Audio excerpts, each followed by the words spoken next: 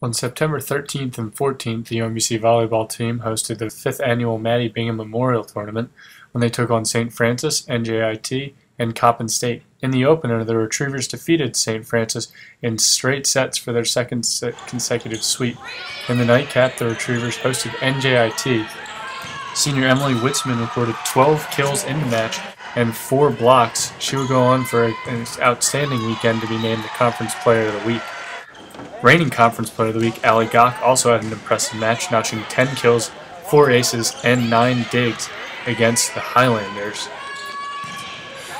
Senior setter Mallory McIntyre handed out 34 assists in the match against NJIT, this one to sophomore Crystal Lemchukwu, and after the weekend she would be named the Conference Setter of the Week.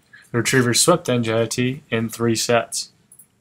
In the tournament finale on Sunday, the Retrievers took on local rival Coppin State. Emily Witzman recorded another 11 kills. She totaled 28 on the weekend. The Retrievers aced the Eagles 5 times in the match and got outstanding defensive play by freshman Casey Griffith on the back line, who had 13 digs in the match, 43 for the 4 matches on the week. Here, Hannah Schmidt and Witzman combined on a block. They were the story as UMBC rolled to another sweep. Consistency. We've been talking in practice about various areas we want to focus, and I thought the girls have done a really, really good job in the last 2 weeks in maintaining that focus, improving.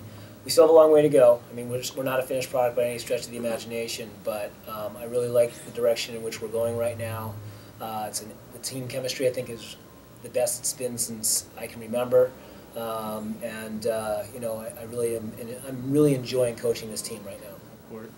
It's nice. I can't remember the last time we won our own Maddie Bingaman tournament, so it was nice to get a three-win sweep. Just the energy, we never stopped keeping pressure on the teams, especially as today at Coppin, and our energy all around was fantastic, and we really played together, and the team's really coming together overall.